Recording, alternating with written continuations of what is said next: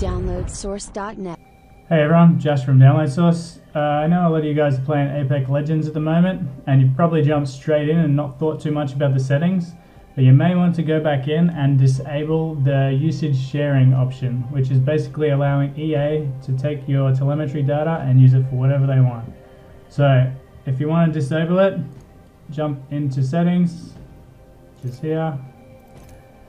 Okay, now in the gameplay tab, you'll see usage sharing. Now this is enabled by default, however you can turn it off whenever you like, and it doesn't affect anything.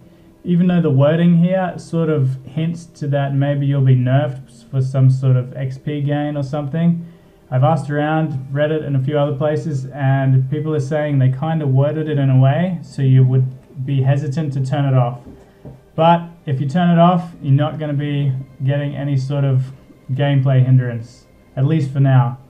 So you might as well turn it off and enjoy the game without sharing your data with EA. Worst case scenario, if something changes, you can re-enable it again. The game is free, so it's kind of a trade-off, data for a free game, but while they're not requiring you to have it on, you might as well disable it, enjoy the freedom of the game.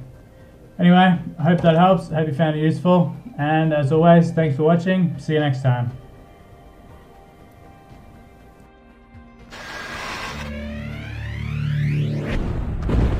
DownloadSource.net.